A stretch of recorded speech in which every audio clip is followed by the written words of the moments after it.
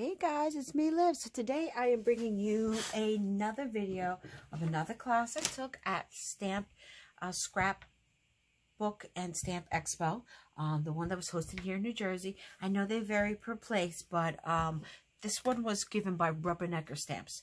I really actually enjoyed this class. I'm very intrigued by watercolors. I haven't done much with them in terms of, trying to figure out how regular watercolor liquids work. I've been playing around a lot with like my mica powders and things such as that, but this is just a little bit different. So in this class we used the Ken Oliver's liquid watercolors for this class, and we created these backgrounds ourselves. So hopefully you guys can see it. So the first step on this one was to create the background. So we initially stamped on the cobblestone. Then we picked whatever colors we wanted. We used this product here that was called like a metallic finish in it. And I'm not even really sure exactly what the name of it was now that I can't remember, but you can mix it with a color and then stamp it on, and it created this really shimmery thing. And then they had already pre-cut this flower for you. And what I ended up doing, some in the original class, it is a white flower and left it like that. Sometimes I get a little tired of listening to instructions and I let my mind go where it wants to go. So I ended up painting this as well and leaving just the white as it is, and then adding the sentiment here.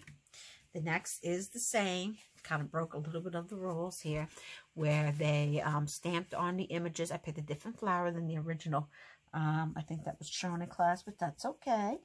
And then I put this sentiment here as well. And then this is a die cut that they gave us, and a stamp sentiment in the back. This one was, and all of these techniques were done with some of it with like stamping on the colors and then squirting it on. They have like these blotch blocks that you can use, and you kind of spot them all along here. But I really enjoyed working with these.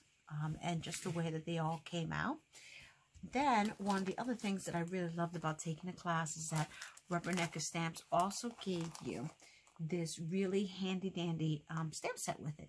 So this was actually the same exact stamp set that we were using in class. So you'll see this same one here. This sentiment that you see here. We didn't use all of these, but here's the sparkle one, and life. So that was really thankful. And from what I understand, this is an exclusive set that will not be released until the whole 2019 Expo is done. So it will eventually come out, but at least you have some exclusivity of a special stamp set that they offer. So I thought that was really neat too. So I did really enjoy this class, making these backgrounds. I will definitely try something like this again when I do it. And I thought that you guys, if you are considering taking it, the Rubbernecker classes are really cute in regards to that.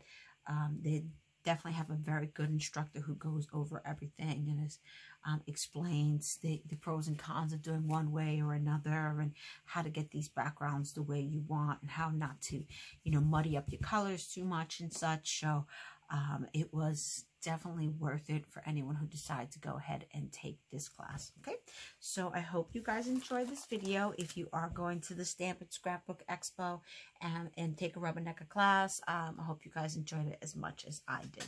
All right, have a good night. We'll talk soon.